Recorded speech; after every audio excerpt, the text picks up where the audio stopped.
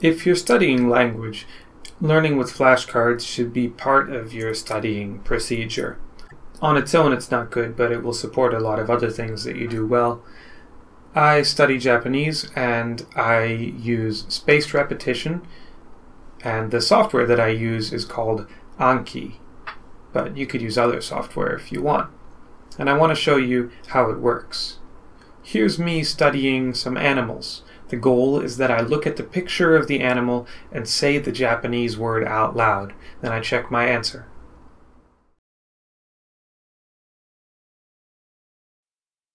Wani. Reyo.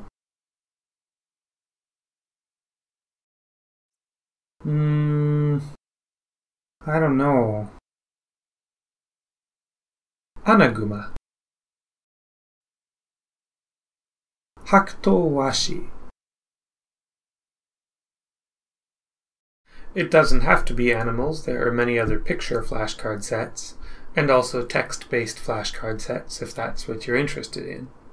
But the general idea is the same. You look at a card, you think or say the answer, and then you check the answer on the back.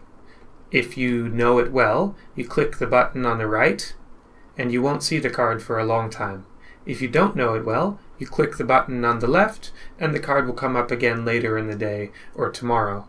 That way, most of the time you're studying things that you don't know very well, that you might forget, and you can use your time efficiently.